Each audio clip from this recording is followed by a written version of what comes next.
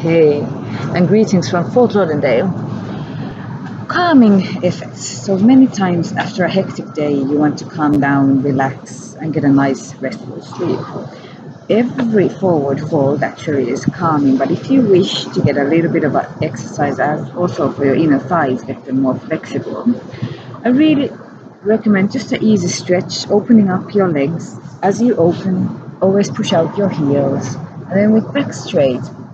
Start with your back straight, as then you get your spine nice and in line with your energy channel Shushumna. So your main energy channel runs underneath your spine.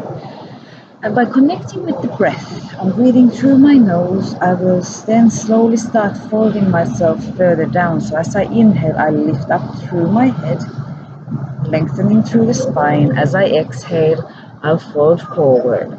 My arms are always relaxed, so I'm trying to too much push. I'll just relax my arms as well as my head, while my whole body weight is bringing me further down. Breathing through your nose,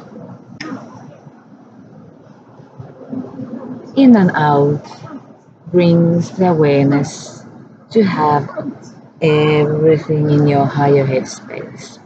Not just the fresh air, but also whatever is going in with the oxygen. So energy, your everything that you need for your life.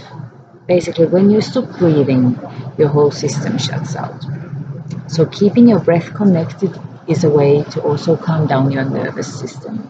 And that's why we go to the deep nostril breathing. Like I said, what more you breathe, the more you relax. Inhale, lengthening, exhale, folding forward.